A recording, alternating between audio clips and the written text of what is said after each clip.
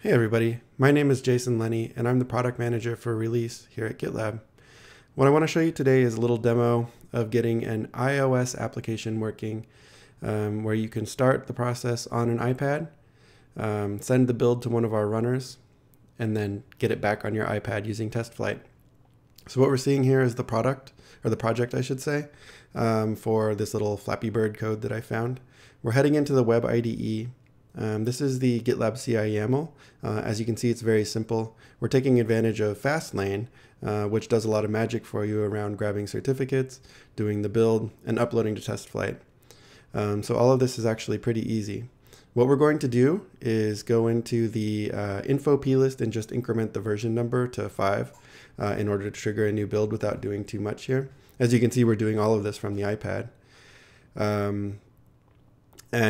Once that's done, it will trigger a pipeline, which we can move over into the CI/CD pipelines view, open up the running pipeline, take a look at the build that's going, and see that the process is started. This is running on a Mac OS runner because we need to run Xcode build. The most difficult part of getting this working was for sure getting the certificates and everything configured on that build runner. It wasn't incredibly complicated, but there's a lot of gotchas, and just the way that iOS apps work and certificates is a bit strange. And if you're not totally familiar with it, it can throw you for a bit of a loop. But I was able to get it up and running.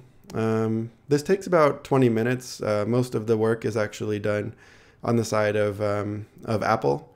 So what's happening right now is that the build has finished. The preparation is done. It's all been bundled up, and it's being uploaded to TestFlight. This takes about 15 minutes on average, I think. Apple does a bunch of validations and makes sure that things are correct and working and in the right format. One of the things that I had to do was get icons working just so the right format that Apple expects. This will run for a bit. There's going to be a cut in just a few moments that will take us over to about 15 or so minutes in when the pipeline resumes and I've received the notice. So yes, this is the cut. As you can see, I got a Gmail letting me know that the new version is ready. So the pipeline will finish in just a moment. It's polling and hasn't quite noticed that the pipeline is done and that the app is available. So let's head over into the TestFlight app where we can take a look at our application. We can run the update and see that version 5 is now available.